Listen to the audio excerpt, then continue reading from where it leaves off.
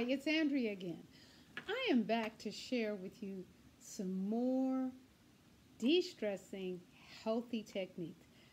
And the supplements I'm going to talk about today, once again, are supplements that I use. I'm not a health professional, and I am a lifestyle consultant.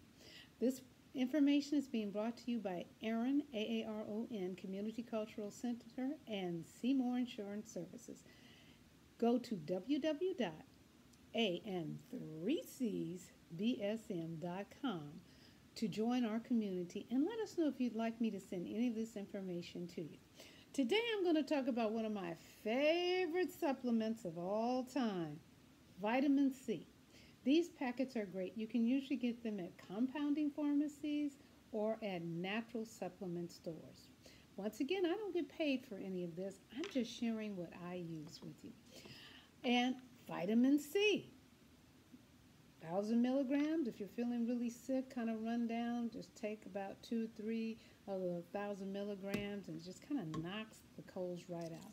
And this little baby here, my little favorite packet, if I'm feeling bad, even if I've eaten too much sugar, it really does help. And then the chewable vitamin C's. These are my husband's favorite. He loves the little chewable ones. So if you got a guy that doesn't like taking vitamin C's and pills, chewables work quite well. And as you can see, there's still a high milligram vitamin C. And then we have the crystal vitamin C's.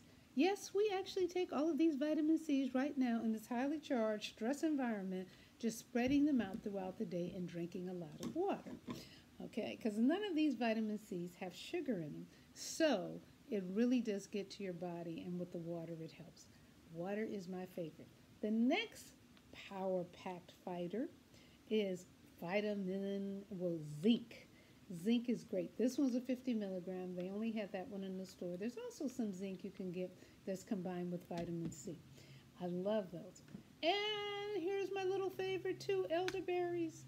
The elderberry pill. This one is like, everybody's doing elderberry now.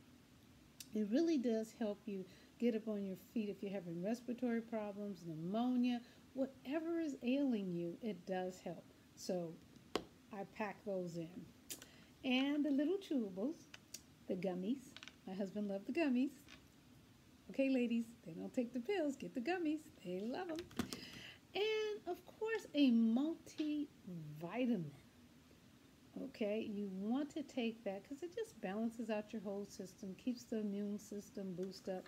And for all of you that might be having some respiratory challenges or feel like having a few, vitamin D, it really does help. One day I was at my doctor's office and I'm highly, highly, highly allergic to dogs. Someone came into my chiropractor's office with a dog and I couldn't breathe. And he was like, oh my goodness, what's going on? He gave me some vitamin D, the dosage like this. He gave me 3 of them and lots of water, and I start being able to breathe again. Just really, really helped. So all that I'm sharing with you is about things I do to help myself. Have a wonderful day, and give us a click at www.an3csbsm.com. That's ACCC, forget the 3 C's, bsm.com.